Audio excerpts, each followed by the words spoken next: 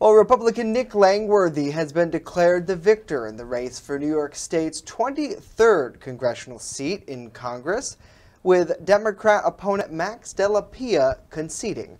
Our Bronson Rasmussen joins me now live at the news desk with more on this congressional race. And Bronson, it really was an exciting night in Buffalo for you as things developed pretty quickly. That's true, Justin. Just minutes after the polls closed, Langworthy took to the stage at the Republican headquarters in downtown Buffalo to declare his victory over Max Delapia. Ladies and gentlemen, this is the first step. We have so much work ahead of us. January 3rd, I'll be sworn into Congress, and a new era of leadership starts in this country.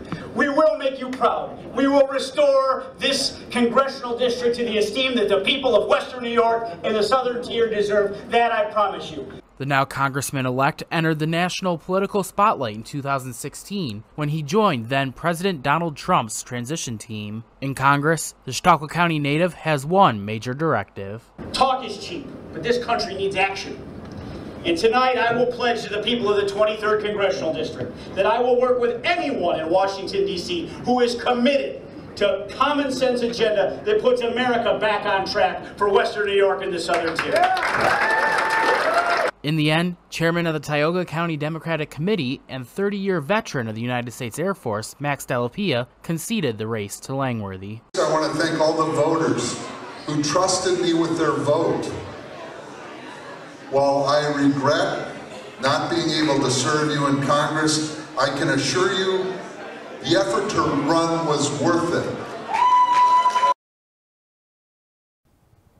Langworthy will represent New York's 23rd Congressional District, currently held by Joe Sempolenski, who won a special election after former Congressman Tom Reed resigned.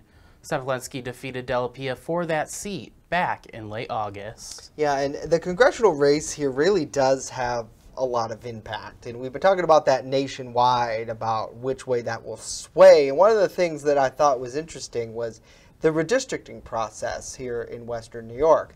Sempolenski is currently serving out the remainder of the old 23rd Congressional District, which expanded more out towards the east, where now this modified district, which has been changed following this legal battle that we saw back in June, which led to that primary being moved to August, and that now forms up into the Buffalo area, which we saw that influence tonight in simply the location taking place in Buffalo, which before, for the most part, with previous Congressman Tom Reed, he didn't campaign really anywhere outside of Chautauqua, Cattaraugus, Allegheny, and then out eastward into Steuben and the Elmira area. So it's interesting to see that that Republican stronghold still continues, even though you get more of that urban environment. It doesn't even just have to be with Republicans. Max Delapia was up by Buffalo election night as well. Right, exactly. But nevertheless, it wasn't enough to rally any sort of Democratic votes. So the influence of the southern section of Buffalo, greater area, seems to not impact that district, and it looks like it could continue as a stronghold. And one of the aspects of the primary, if we remember, was Chautauqua, Cattaraugus, Allegheny, the southern tier, came and supported Langworthy to get him actually on the Republican ticket.